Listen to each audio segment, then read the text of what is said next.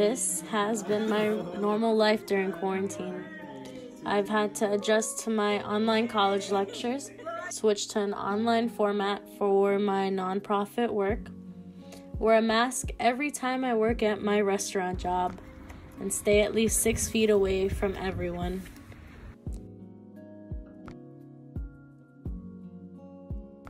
During this pandemic, I've experienced many things.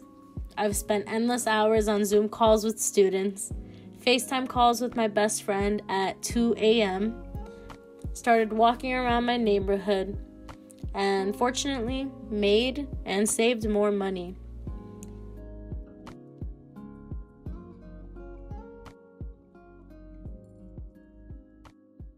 Everything changed on April 28th, 2 days before my 20th birthday.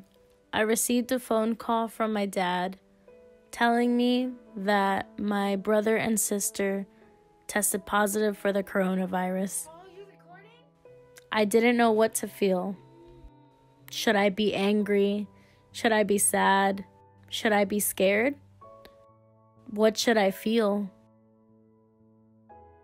I took on more work at Potbelly, putting myself and my family at risk every day. Then I realized that I was in danger of possibly failing some of my classes because I hadn't submitted anything. This pandemic has challenged me in ways that I did not think it would.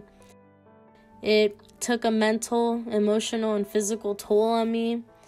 I've been more tired lately. I've spent some nights crying. Take this time to talk to family members, to reconnect with old friends, and try some new things out.